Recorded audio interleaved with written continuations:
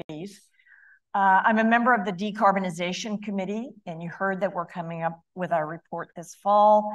I am so honored to be on the advisory committee for Climate Crossroads, and I just started, just a wonderful honor to be the chair of the BEES, the Board of Energy and Environmental Systems. The mighty BEES team is here. Yeah, so you can guess I'm a big fan of the academies, and I so much appreciate that the team has put together this amazing summit. So thank you very much, and I'm really excited about this panel. Let me start by introducing the panelists here, and then we'll begin with some questions and conversation. First, we're going to go with Kate Lowry.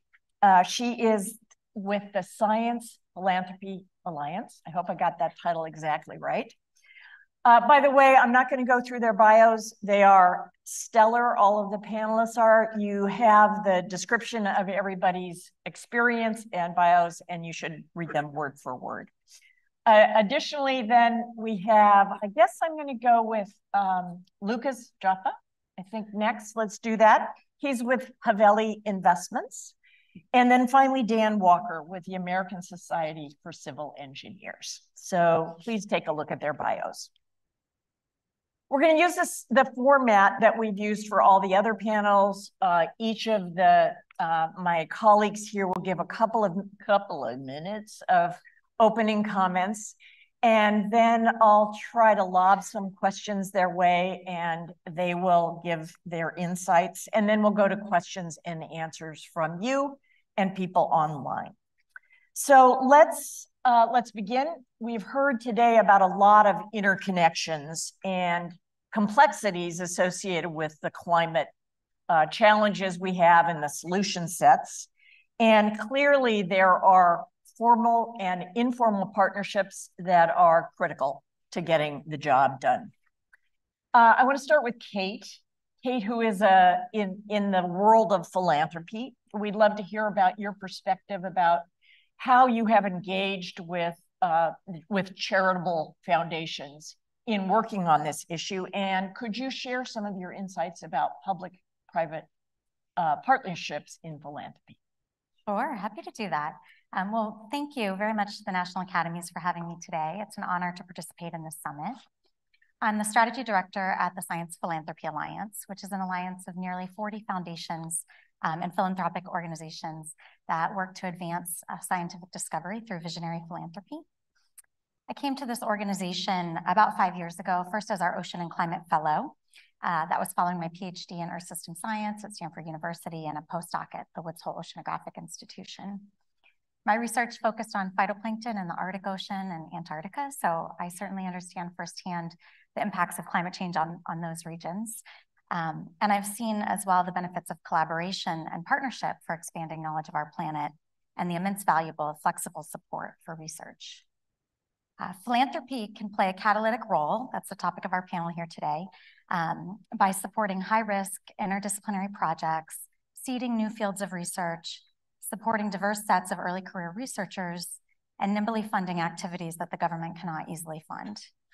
These unique advantages are part of what attracted me to this sector. So the Alliance works to increase the amount of science philanthropy and also make it more impactful and effective.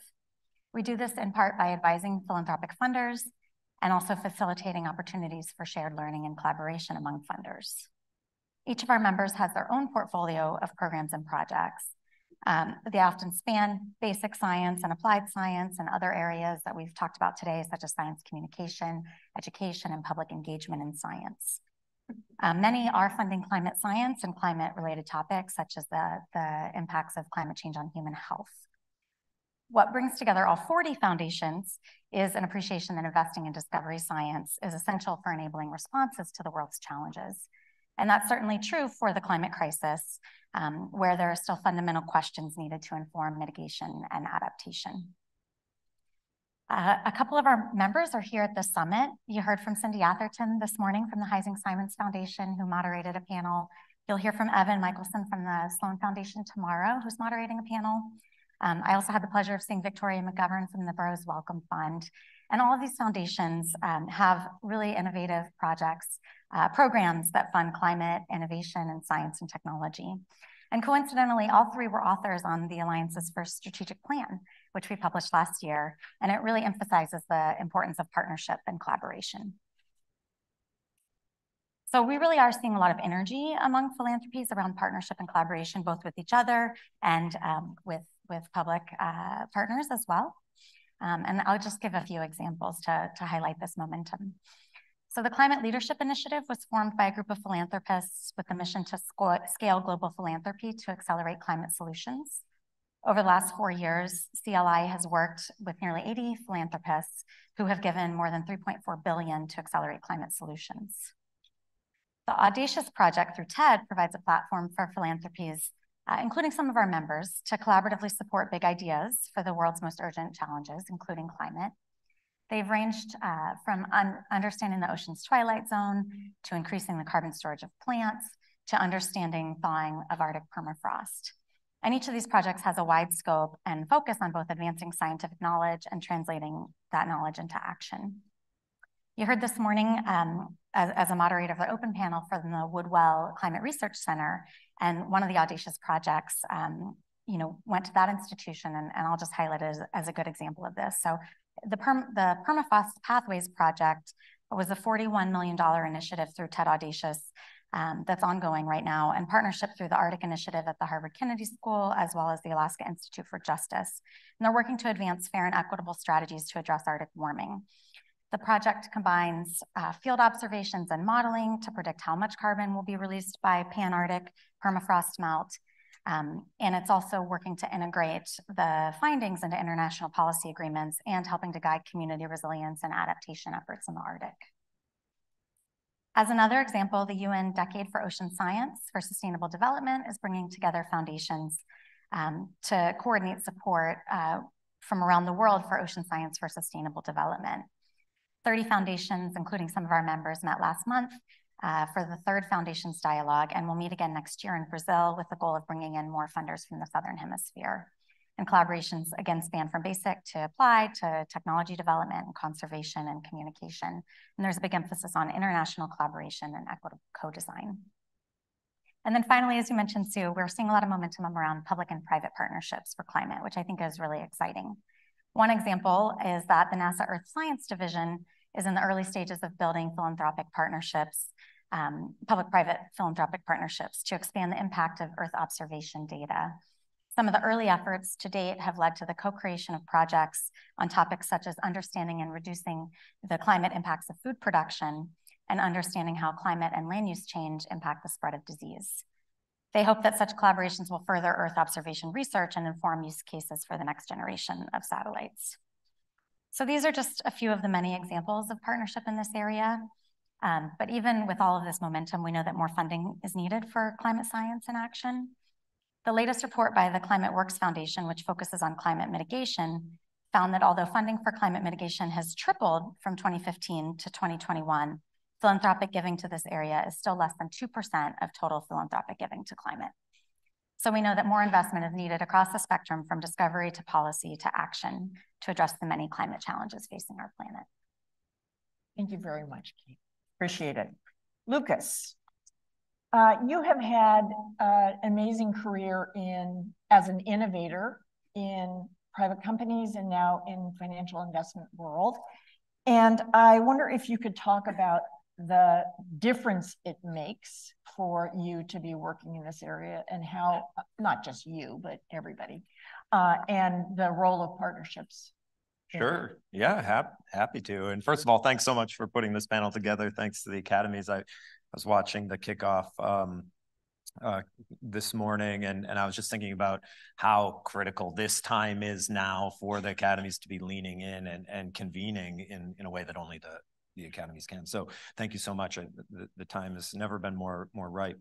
And thanks for the question. I mean, I think the question really is, how does society deploy decarbonization solutions at scale?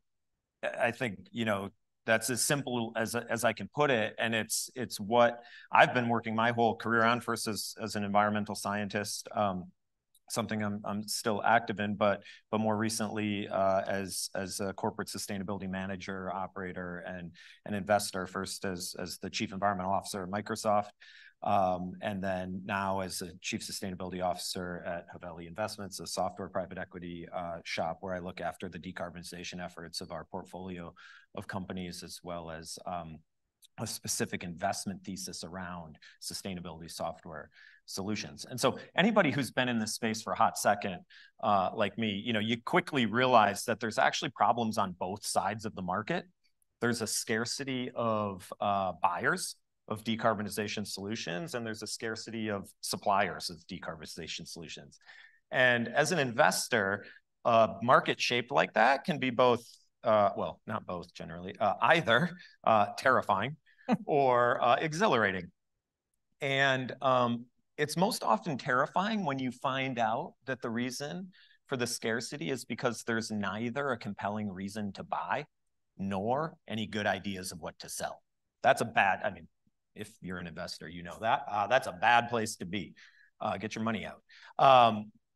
The good news is that's not where we are on the decarbonization and net zero transition of the economy, right? I mean, the requirement to transition to net zero is basically dictated by fundamental laws of physics and chemistry.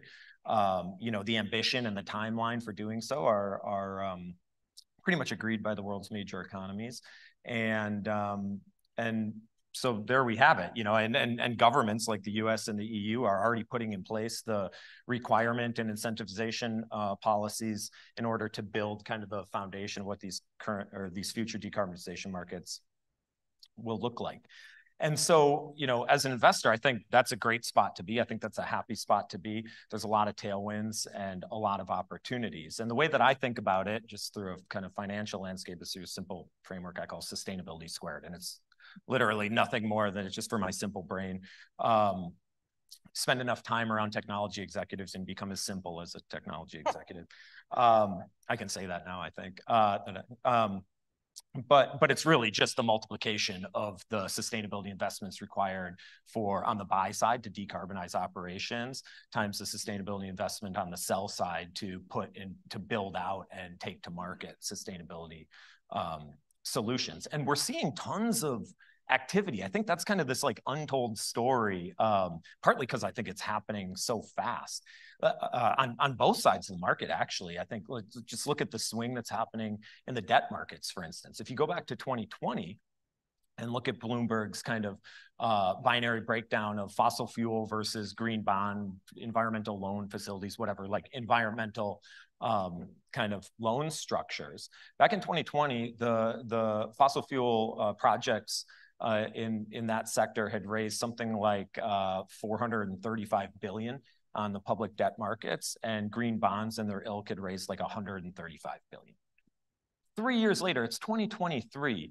For the first time this year, that ratio is flipped, and it's flipped by over $100 billion, right? So in the bond markets, green bonds are somewhere around $350 billion right now, and fossil fuel projects are at about $235.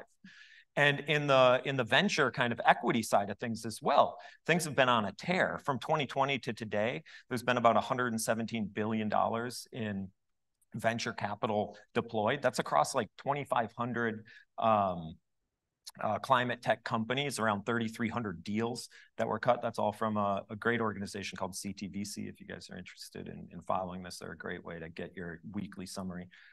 Amazing stat about CTVC. Their newsletter is opened and read on average within 5 minutes of it arriving in newsletters or in inboxes. I wish that my average of emails that I wrote approached 5 days, So anyway, it's a compelling read, but nonetheless, this is all happening, and that's fantastic. And so, that's not to say everything's perfect. I'm sure there are plenty of people in this room who understand that not all green bonds are created equal, and that some aren't even created green. The broader pullback from the venture equity side of things, 53% down year on year for Q1 of 22 to 23. hit the climate space as well. Climate tech is down 40%. So insulated a little bit, 13% savings there, but still not great. And there's a lot of financial innovation that needs to happen in critical areas of the financing journey, particularly first of a kind facilities. I know all the kind of policy wonks in here are probably pretty well knowledgeable about that. How do we go beyond proof of concept to the first green hydrogen, sustainable aviation fuel, direct air capture facility at scale, selling into the market, and growth, that traditional valley of death.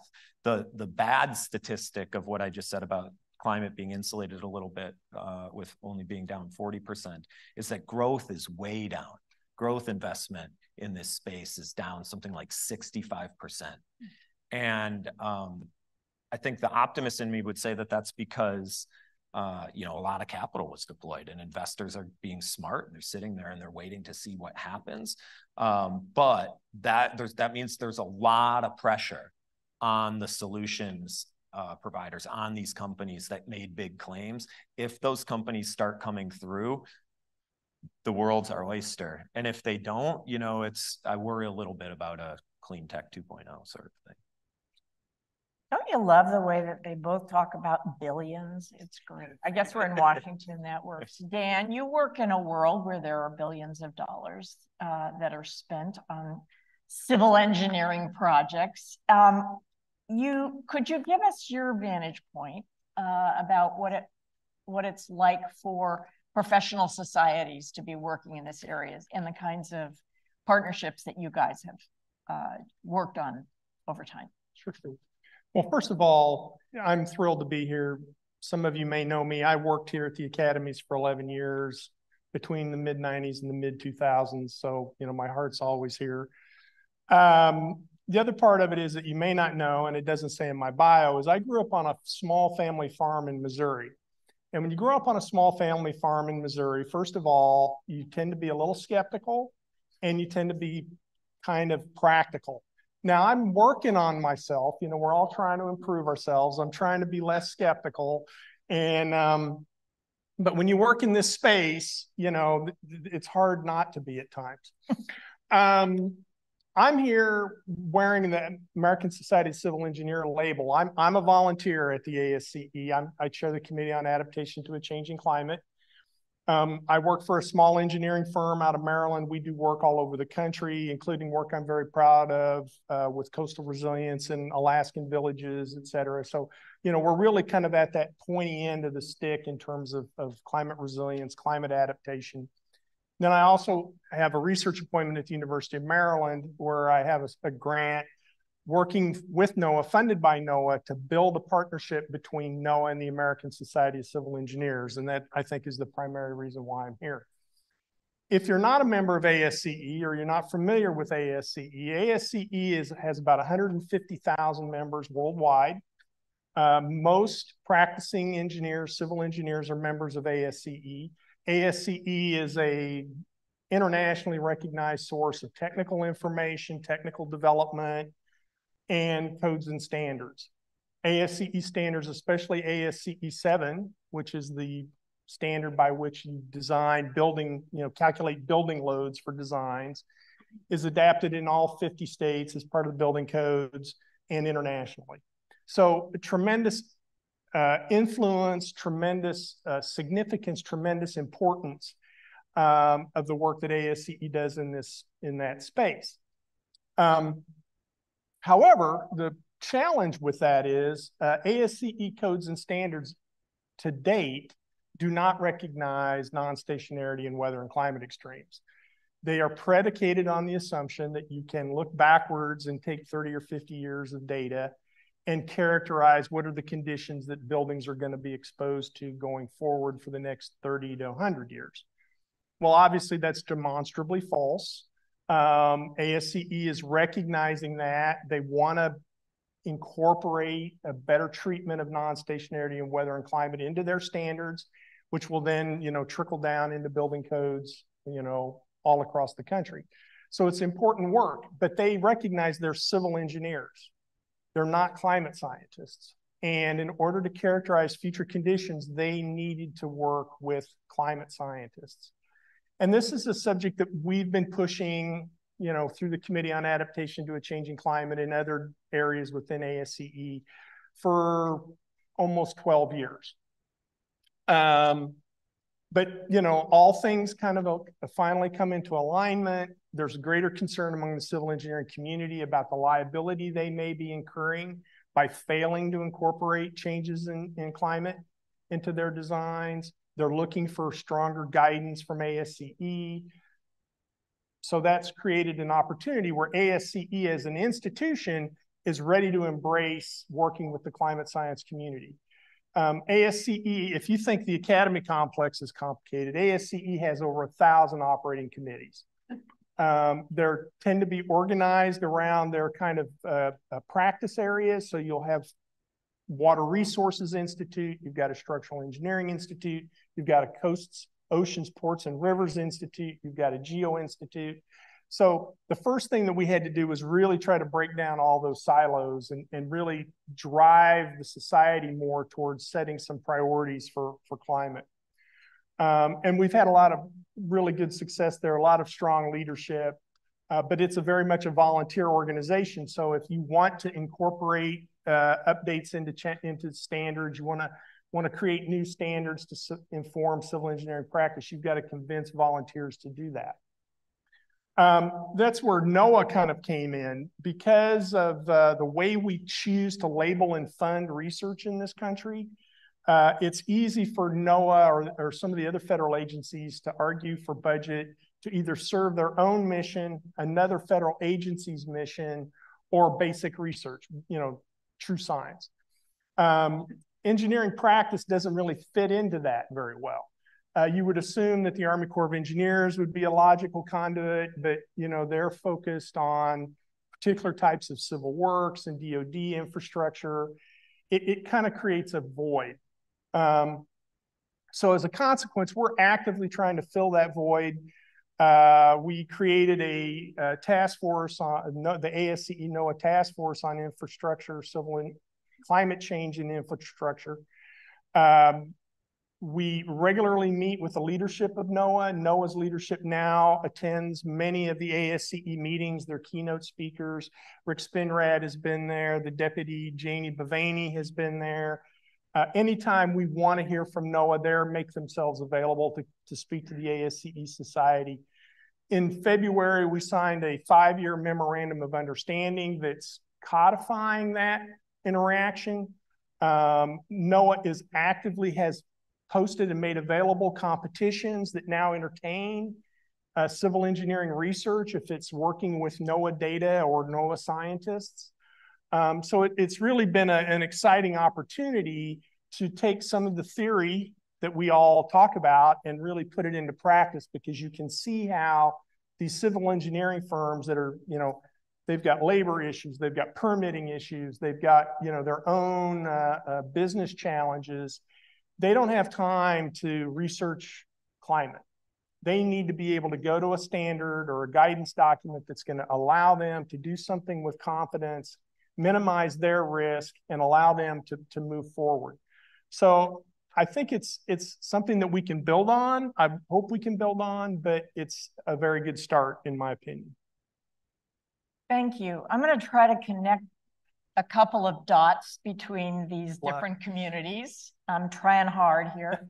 And to start with some of the themes we've heard about today. We have heard about the urgency and the compelling nature of the climate challenge, starting with the conversation amongst the presidents and Amanda S.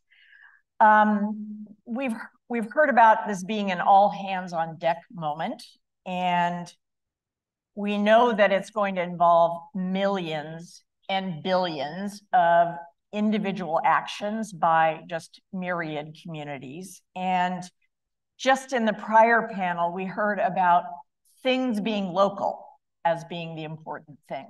And I know all of you are involved in scaling things up, making things happen in a big way. And so in your world, how have you used partnerships or other means to make sure that we can get to the scale, the speed, the accelerated pace that we need to solve the climate challenge? Who wants to start? Kate. Sure. I talked already about some of the major ways that partnerships are helping to scale efforts, and that's one of the things that philanthropy can be really good at, is catalyzing some of that work. I think one example of one of our members who's doing just this is the Schmidt Futures Group, based in New York. They are funding innovative climate solutions and moonshots even for climate through a couple different programs, including the Climate Innovation Fellows and focused research organizations through the Convergent Research. And I bring it up in part to help bridge connections here, because they are actively forming partnerships with industry partners and with with other philanthropies and with federal agencies to help scale some of that work. So that's one example I'll share. I think there's a lot of opportunities to scale. We talked in the earlier panel about the need to bring more diverse perspectives into climate action and climate work and into the summit and initiative even. And so I think philanthropy can play a really big role in helping to scale that by funding, through large scale initiatives to fund more diverse early career researchers in STEM, and through local action, like you just mentioned, Sue, as well, incorporating, and we're seeing, philanthropy is increasingly interested in local projects, local work to bring community participation and Indigenous knowledge into work. And I think that there's just a lot of opportunity around multi-sector partnerships. And I talked already about, the NASA Earth Sciences example. One of our members, the Research Corporation for Science Advancement, has successfully partnered with the USDA on innovative work to mitigate zoonotic threats. But I think, we've seen examples across all of the agencies, NSF, NIH, DOE, you just heard about NOAA as well, and with state and local governments as well. So I think there's really a lot of opportunity here to do that. Before we hear from Lucas and Dan, I just want to ask you a follow-up question. When you think about the foundation funding world on climate, and you guys are in the science funding space, and there are a lot of climate funders who are all about advocacy, do you all interact or not very much? I think to some degree, yes. Many of our members, not all, but many do fund advocacy work. Certainly a lot of work around public engagement in science and science policy. In fact, one of the big opportunities that I see for all types of funding partners, but especially philanthropy, is to fund science policy fellows. And so we have, there's a great example of that at the national level through AAAS, but there's also individual state programs that are forming. The Moore Foundation, who sponsors this initiative and played a big role in launching a California State Science and Technology Policy Fellows program. And that was actually just recently endowed through the state of California to ensure that there'll always be at least 8 to 10 science policy fellows that are advising California state policy. And that's the state investment actually was attributed to the need to have a sustained science and policy connection to address climate change. And so I think there's a lot of opportunity for philanthropy to work with existing state programs, launch new programs, and support the federal programs as well. Thank you. Who wants to go? Dan? I'll go next. I think we have a capacity problem. And part of it goes back to how we choose to fund science in this country and the political process. Basically what happens, and Kate and I were talking about this a little bit before, we'll gain some momentum in an area, then there'll be a change in administration or change in policy priorities, and then that momentum will wane, et cetera. In the meantime, we've got communities, and we spend a lot of time working with communities who have real needs, but they don't have any capacity. So we suddenly find ourselves, there's going to be a large chunk of money made available through the Inflation Reduction Act, et cetera.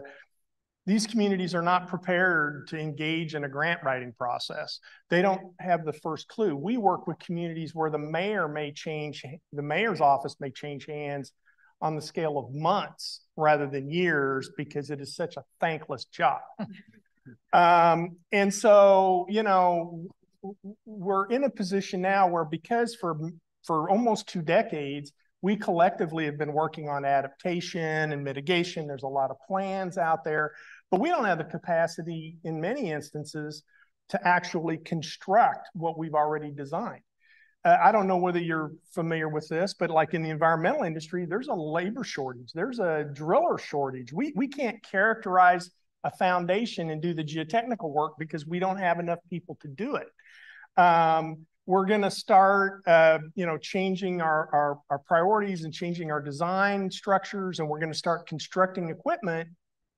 You're going to have a lot of companies that have no experience with nature-based solutions bidding on work that's very ecologically centric, and they really aren't qualified. But yet we've got to get this work done. We've got to make hay while the sun shines, as I would say when I grew up.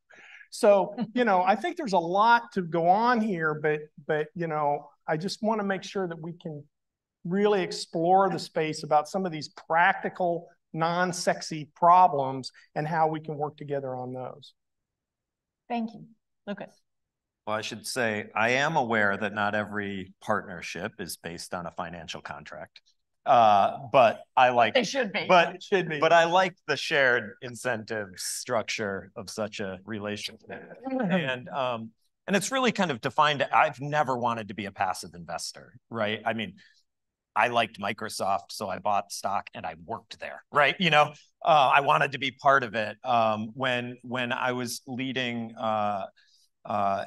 sustainability efforts there, and we committed to being a carbon negative company, to reduce emissions by half or more, and then physically remove the rest from the atmosphere by 2030, and then go back in time and physically remove all of the emissions associated with its business activity since it was founded in 1975.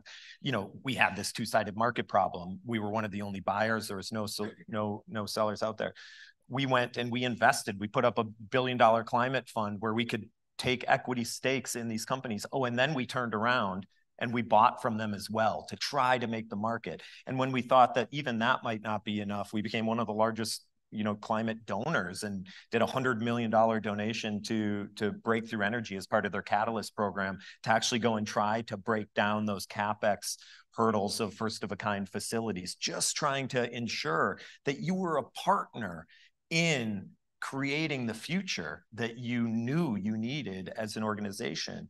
And that's why I went into private equity as well. I want to be able to work with the companies that, to your point, Dan, oftentimes have no idea, what they're supposed to do. They just know that they need to do something. And that's our job, is to partner with them and help them through that sustainability journey so that by the time our partnership is over, they're capable of operating kind of, on a net zero trajectory on their own. And that, I think, is another great part of a partnership, is that, and where contracts can come in handy is, all partnerships, not all, but many partnerships come to an end, and that should be kind of planned and amicable, and there should be a reason for that end. And for us, it's kind of great now when you're able to go and be the great company that we helped you become. That's a great, sustainable path forward. That's great. All right, I'm going to put each of you on the spot with a question that I didn't plan to ask you. And I'm putting you on the spot because after this question and some comments, then I'll be happy to take questions from the audience.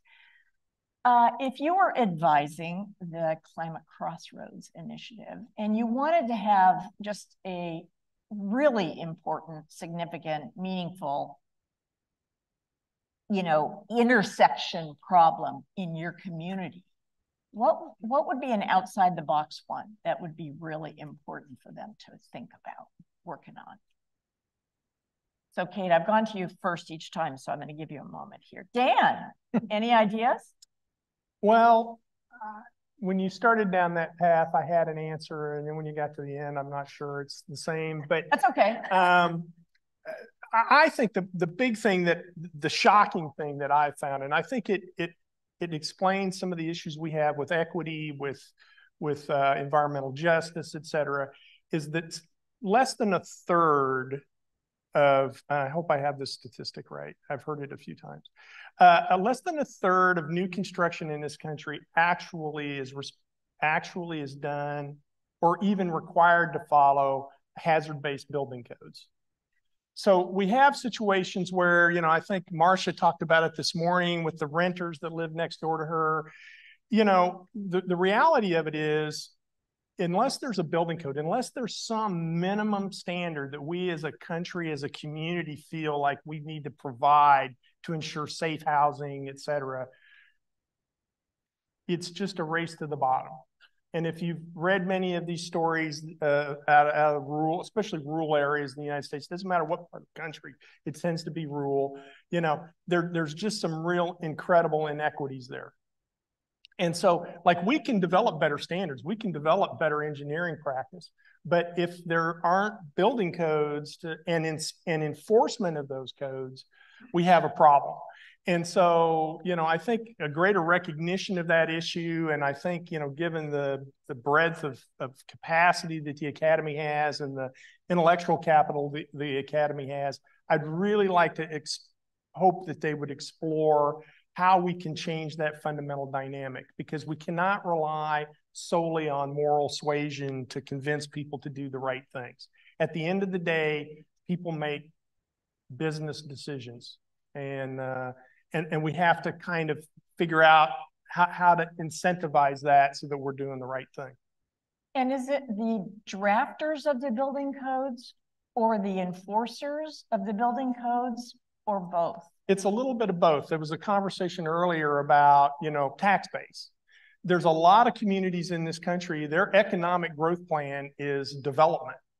And so they are concerned if you raise the construction costs, you know, they see that as an impediment to their economic growth. And so, you know, it's a little bit of the adopters, it's a little bit of the enforcement. One of the other things that was talked about is we've got to monitor projects. Yeah, absolutely, we got to monitor projects, but that's usually the first thing that falls out of the budget when there's an overrun. So, you know, we got some real fundamental process problems we've got to address. And I think the more we get behind those, the more likely we'll address them. Well, thank you very much for the practical suggestion. It's where the rubber hits the road. It's where the rubber hits the road. Idea. Yeah, I don't know if this is out of the box or not, but I would just say, you know, focus on the problem in the pathway, which is decarbonization, electrification, digitization, hopefully virtualization of as much of the physical economy as is humanly possible. Like, that's the only way anybody's ever shown a potential path to decouple carbon emissions from growth. And that's either a Ponzi scheme or it's the solution, you know? And so I think focus on that and then dive into the details. I mean, I know everybody's like already sick of the logistics, the permitting, the standards, the whatever, but that's where the problem lies. I mean, there's a recent statistic around like there's more energy projects, you know, in the pipeline than there is energy on the world's grids, and 95+% of that is renewable energy. So that's great, but are we going to build it, right? So focus in on that. And then the last bit I would just say is, do not give up on basic discovery, because I think that there's this almost like moral hazard argument about talking about scientific discovery right now. We have all the solutions. We know how to do this. It's just political will. It's just permitting. That's kind of true, but there's never not a place for basic discovery. It's not wrong to continue to talk about fusion. We can talk about fusion and deploy renewable energy at an unprecedented pace. If we can't do that, then, I mean, we got bigger problems, you know? So don't give up on discovery. That's what the Academy, you know, like the best minds in science figuring out how to crack undiscovered scientific problems cannot be forgotten in the transition to net zero. It just simply cannot be.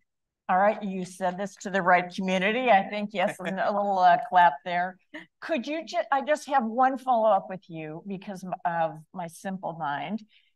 Can you connect dots about digitization and innovation and overcoming permitting issues? Did I hear that right?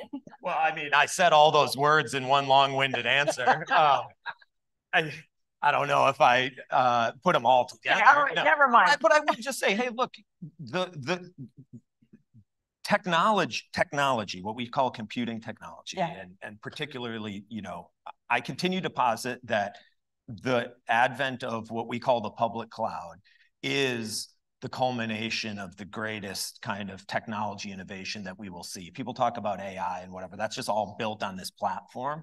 Like, this platform of digital computing is something that we just keep building solutions off of. So when you think about, you know, software-defined grids or grid responsivity, all these sorts of things, that's all going to be driven by digital technologies that themselves are consuming the output of the technology that they are building. And so we just have to get ready for this ever increasing kind of loop, but we have to acknowledge the fact that, like, you know, I mean, utilities are still talking about digitization as like a potential innovation. You know, I mean, it's kind of crazy when they produce the fundamental feedstock for the core of modern economies. So I think that part's got to break down, but they are inextricably intertwined moving forward. Well, so I'm geeking out because my work is in the electric industry. So that was really exciting to hear.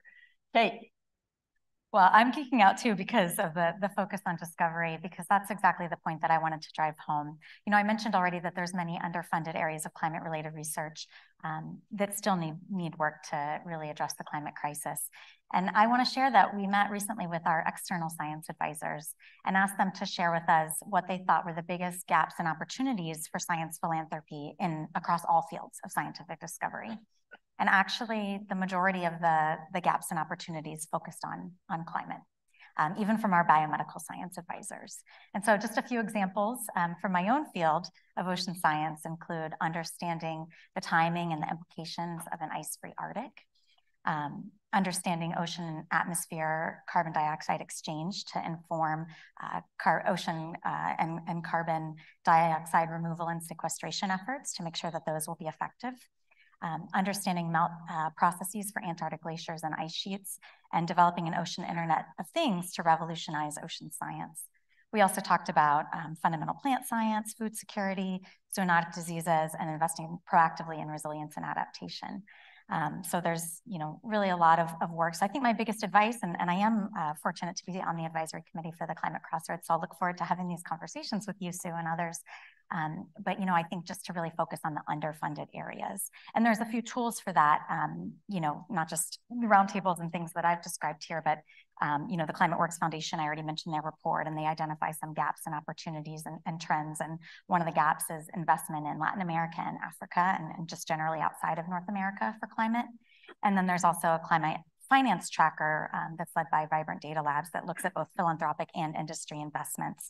And so that can be really helpful for identifying underfunded areas as well.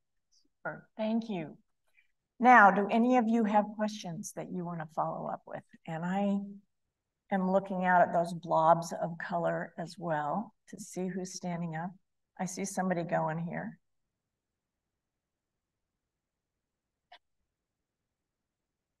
And if you have a question online with Sligo, please go ahead. I'm going to go here and then there. Okay? In the blue shirt and a beard. I meet both of those requirements. We're not hearing you. Maybe Ross others Jackson, with the Emmett Institute, UCLA. Great. Don mentioned that non-stationarity is a challenge unresolved by the Engineering Association. Recently, the Supreme Court decided that the EPA, sorry, it wasn't the EPA, that the student loan approving authority should not make decisions on major questions. That was also the EPA decision. So we're left with, well, what do we do while we're waiting patiently for Congress to provide guidance? And I would like to suggest, putting it as a question, whether catalyzing interaction between partners could be the solution while we're waiting. That if the engineers industry and even philanthropists were to set standards, I should include the engineering community as well, that politicians might be presented with a set of accords amongst stakeholders, and that might both provide an interim process and also guidance to decision makers. I love your optimism. Thank you very much. Any comments or observations? Well, I guess one of the reasons I became very interested in engineering standards is because, you know, the civil engineering community, by and large, is small c conservative. They do things the way they've been done in the past because they're risk adverse. I mean, there's always exceptions to every rule, and when you get into major projects, and there's some real innovation going on, so don't discount that. But most of it tends to be risk adverse. And so if we can establish standards, then as the political winds change and emphasis in Congress changes or funding streams change, the standards won't, because the standards are set independently. Now, ASCE only is responsible for a subset of standards. There's many other standards that would come into play into this broader discussion. But I do think that to some degree, you know, some of these different communities of practice, working with other groups, can provide some additional leadership rather than waiting for elected officials to decide what they're going to do. Dan, as a follow-up to that, given the conservative risk orientation that you've just described, and and I'm interpreting that to mean, you know, what's worked in the past, we want to rely on that going forward. The past is not a good predictor of the future in a lot of things associated with our infrastructure. Absolutely. So are the standard setting activities really looking at a different world in the future? Yeah, that's at the heart of what we're doing with NOAA. ASCE 7 I mentioned earlier, you know, is the building design load standard. They're right now basically incorporating, you know, we're having discussions with NOAA about how would we use climate projections to characterize the 15-minute rainfall in 2080. Because that's what we need to design to, not the 15-minute rainfall last week or last decade or the last 50 years. And so, you know, that's a big change. That, you know, if you're a civil engineer, I'm sure you can recognize what a fundamental change in worldview that is. And that's what we mean by non-stationarity. Okay, thank you. Yeah, I would just jump in and say, I think, I appreciate your optimism as well. I think, though, one thing to recognize is that partnerships are how we got here. The only partner we haven't had are governments. And my entire career has been predicated on voluntary action. And so I think anybody that's worked on climate in the private sector is probably more well-versed in partnership than business school prepared them for, that's for sure. And so it is time for government to step up. Partnership can work, but government plays a critical role in society. And I would just say that I'm not excited about the prospect of going back to, you know, mid-90s kind of corporate voluntary partnership, because it can get you so far. In fact, we wouldn't have the government leadership that we see today, I don't think, if they didn't feel so bolstered by the support that they've seen over the past 1 to 2 decades of voluntary corporate action. But to your point, and stated another way, what got us here is not what's going to get us there. And we need to change tax. And at the very least, we need an additional partner at the table. Well, and many of these are systems or common good types of problems to be solved, where it's hard for partnerships to capture all the value of that. Yeah. Kate, is there something you want to add on this one before we go to another question? You know, I think just building on what you said, Lucas, I think, you know, one of the advantages of philanthropy can be to help fill gaps. You know, one of the reasons why the Science Philanthropy Alliance was created 10 years ago was out of a concern that government investment in basic science was declining. And in fact, investment in the 1960s from government was around 75% of the total at universities and nonprofit research institutes for basic science in the US. And now it's only around 50%. And meanwhile, the contribution of philanthropy and higher education institutional funds has doubled from about 20% to now 40% of the total basic science that's being performed by universities and research institutes. So I think the broader theme of, different sectors coming into play, is important, but I do agree that the federal government still needs to play the majority role and leave the other players to, do things that the government can't do as well. Sure. Hi, thank you. Very good discussion. So I'm Frank Stein from Virginia Tech, so a local, academic. My question is, how do we catalyze more action from the universities, both from the research perspective, as well as from the educational perspective? I believe that the existential threat of climate change won't be my generation, but will be those younger than me.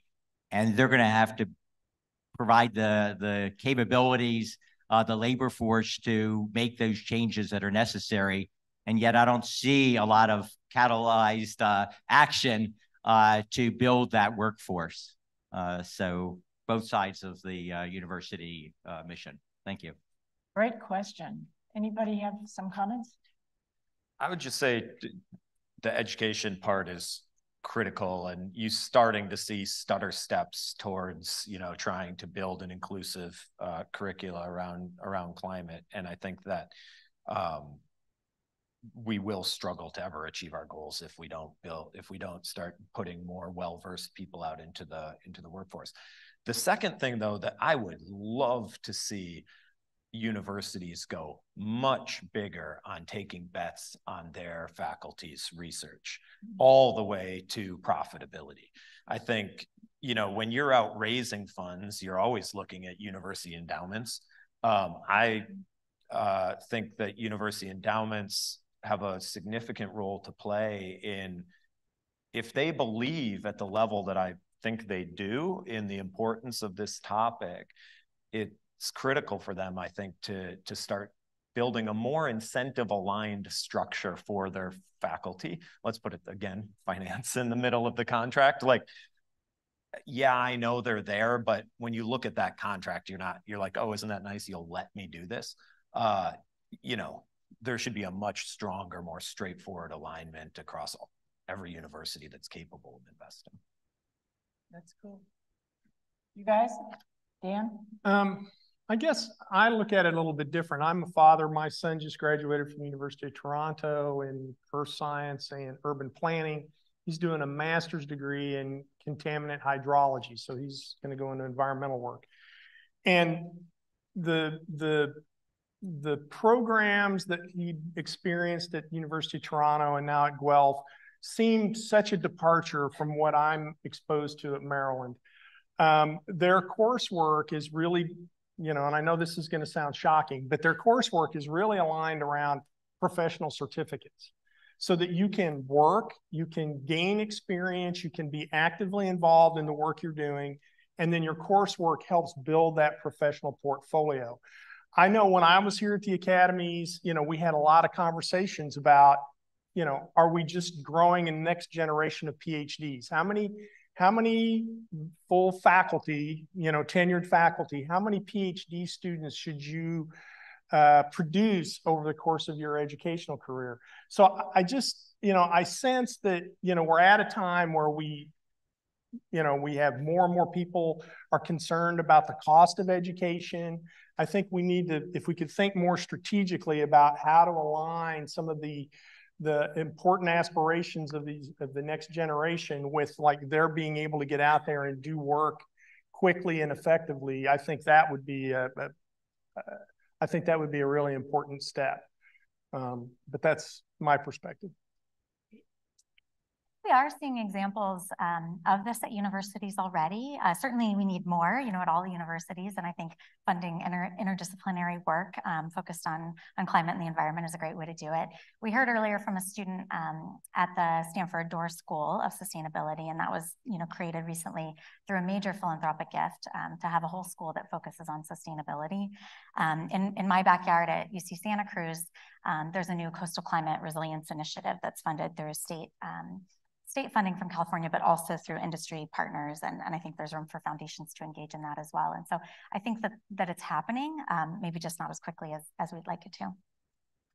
I'll answer with one little factoid from the company that I am an employee of is almost a 2,000 person consulting firm. We work on economics and finance across different sectors. People come into the organization in the supply chain from universities with degrees in math or computing or statistics or finance or economics. And when we say we've got a clean energy project or a project dealing with climate, they're all just raising their hands. We don't have enough work to actually feed the interest that we have in this area. So there's a lot of interest. That is not to disagree with the premise that there's really a challenge still in resources for research and education, but there's a lot of interest amongst the younger generation. Last question, I think I'll go over here, and it's Alex. Yes, hi, from Kiran Sohi online, and this is for Lucas Joppa, but others are also welcome to answer. Many in the climate change community believe that carbon credit markets aren't serving the greater need of carbon emissions reduction. What is your take on carbon markets, and how do you think we should fix the problem of greenwashing by businesses? And if you want, you can broaden that to how can the entire private sector be engaged in this work in a way that supports carbon reduction at the pace and scale that's needed, in addition to making for good publicity?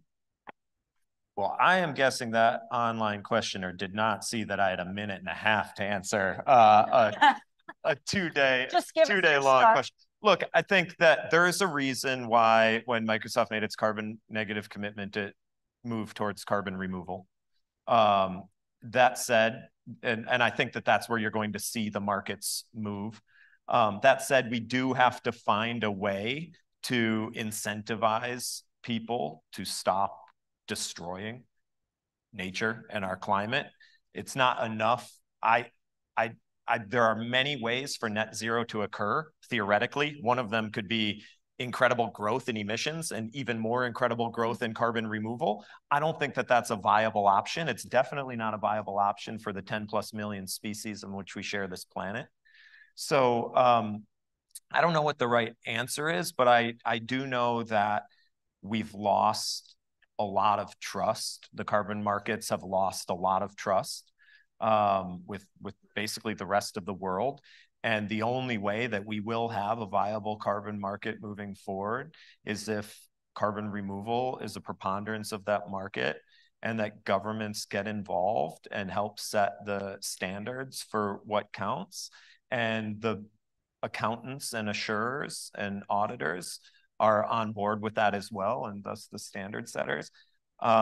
This is why I say voluntary action can get you so far. I don't want to get in the business, though, of saying that looking back and casting aspersions on what people of their own accord, for no other reason than whatever they did, but they are spending money, did something 10 years ago, and now we're looking back and saying, oh, can you believe it? It's like, focus on the future. Think about how we can meaningfully incentivize carbon removal, how we can meaningfully incentivize or regulate people to no longer emit egregious amounts of carbon into the atmosphere. And I think that is when trust will finally be restored to the fundamental markets that will underpin a net zero economy. So philanthropy can help us solve some standard setting problems, and then we can innovate with the private sector. So, okay, last question for you guys in your negative time right here. Is that what that red light means? Yep. Yeah. Huh. What is the takeaway that you hope people will leave this day of the summit with? from your vantage point. Kate. I just really emphasize that philanthropy is a key sector of the scientific enterprise and has a big role to play in the climate crisis. And that more investment is needed across the spectrum from discovery science and technology to drive future breakthroughs, as well as policy and action to equitably implement the solutions that we already have. Thank you. Dan. I guess my comment would be, you know, the National Academies is such a special place, and it can do tremendous things. But I think to some degree, you need to actively partner. When I was a staff here, we didn't really do that. It was an academy product. We kind of kept everybody at arm's length, and that's a good thing. But if you could take the power and the innovation that's at the academy and work with ASCE or AASHTO or others like TRB works with, you know, I think you could find some force multipliers out there. Don't try to replicate what we're doing. Try to think of how you could work with us to advance what we're doing. Thank you. Yeah. Lucas. I would just say never forget that if you align the financial incentives of both discovery and deployment, that's about the only thing that humanity has ever figured out on how to get something deployed at you know, societal scale. Human beings have this thing about a carrot, right? Mm-hmm. It's great. So my big takeaway for you is to ask you to join with me in expressing our appreciation to this panel, but also to the Amandas for the work that they have done to get this Climate Crossroads going. And Amanda Stout, you're the final word here.